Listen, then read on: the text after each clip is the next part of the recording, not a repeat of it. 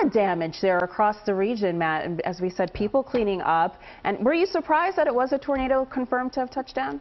You know, it's hard to tell really, you know, without actually going to the site. We saw that damage, but sometimes, you know, it's those strong straight line winds. Sometimes, yes, it is a tornado. This time it ended up being an EF0, which is the lowest on our enhanced Vegeta scale, but still a very powerful system nonetheless earlier in the week. And now we're still dealing with just a different side of the same system as it spirals off to the north. It now brings in that cold air.